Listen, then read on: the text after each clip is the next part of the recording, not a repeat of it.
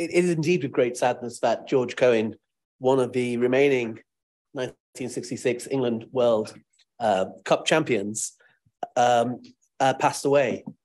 And that sadness is amplified and made all the deeper by the fact that many of us in this chamber came to know George as a champion for Hammersmith and Fulham, and as he really said, Fulham.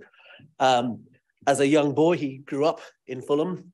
He joked with me when I met him, when we gave him freedom of the borough, that when he moved from the house that he'd been born into to Burne-Jones House on the West Kensington estate, that he thought the residents were posh because all the children had shoes. And I guess that story in itself indicates the background that someone would come from, but is also a historical snapshot of what it was for working class people in Fulham not too long ago.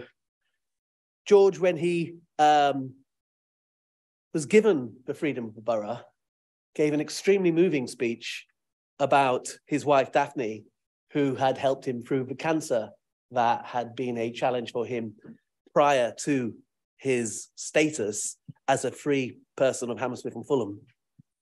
And at the time we did that, it was the 50th anniversary of the England World Cup success. And indeed, it was just before his 77th birthday. George best described George Cohen as the best fullback he ever played against. And football is the national sport that brings our nation together and provides the material to chatter that forms the social life of much of our way of life. But the fact is, George Cohen was much more than an ex-England football player, ex-Fulham football player. He was a kid who came from a poor background and went on to conquer the world. He was a kid who came from Fulham and never stopped loving Fulham throughout his life. And he was a kid who came from Fulham, who won the World Cup, but then dedicated much of his time to cancer charities and to campaigning against dementia, something that blights many people's lives in later life.